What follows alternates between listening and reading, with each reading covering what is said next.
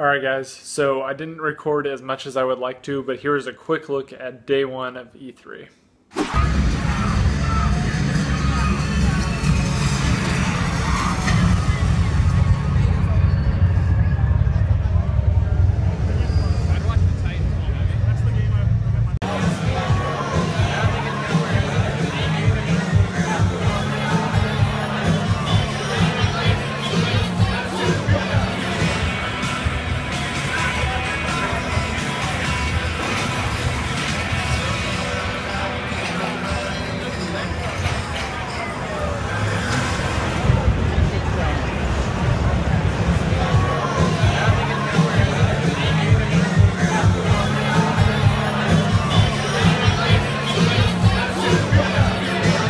So unfortunately, I kept forgetting to record. I hung out with Cross and Drifter for most of the day, and went around and saw some things. Saw our appointments. We saw some Advanced Warfare.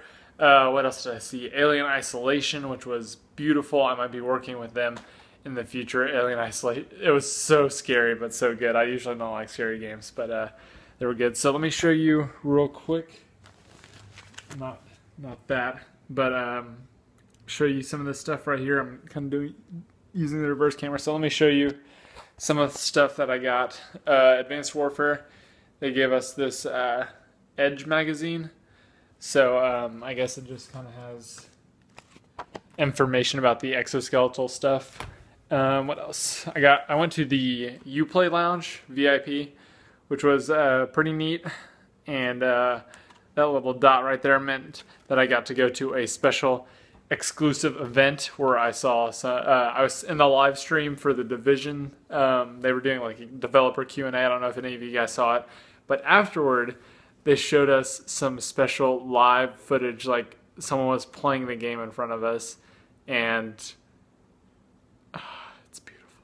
It's 10 times better than it looks on the trailers, which is hard to imagine, but there's so much customization. I can't talk about it. So good. So good. So next thing up was an Advanced Warfare poster that I got from them.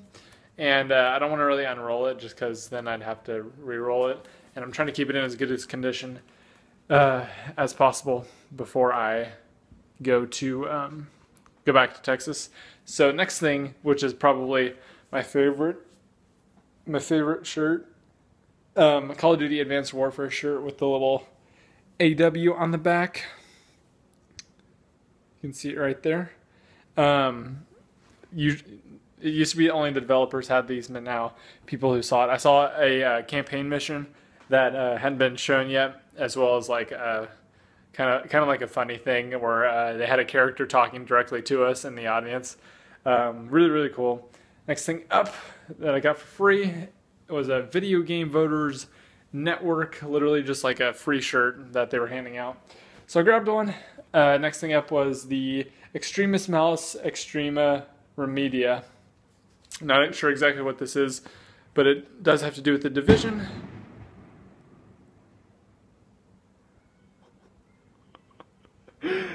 I hope you guys heard that.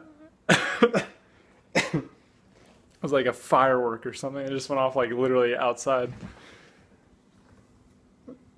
Or like at the end of the block. Dang!